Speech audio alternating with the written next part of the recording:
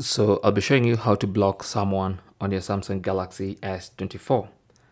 Now I'm using the S24 Ultra, but this works on all the Galaxy S24 phones. So I'll show you two ways of doing it. First method is by going into contacts, and that opens the contacts of your phone.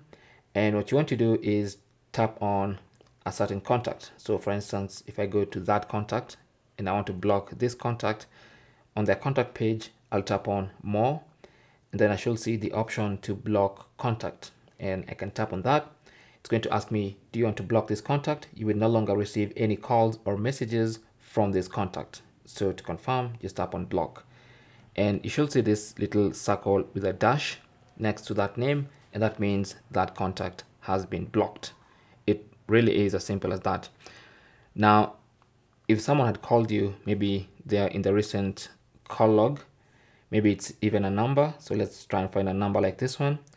You can tap on it and then tap on this, and you should see that contact there, and then you have the option to block. So just tap on that and block, and that's how you can block a number without even saving it on your phone. Another way you can do this is by going into the call settings. So go to call, make sure you select keypad, tap on the three dots in the top right corner, and then select settings. Now under settings, you should see block numbers. Tap on that, and here, if you want to, you can enter the number you want to block, and once you enter it, just tap on done, and then tap on the plus symbol, and that contact is going to be added to the block list.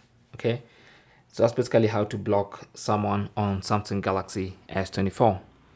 Thanks for watching. Comments and questions down below, and good luck.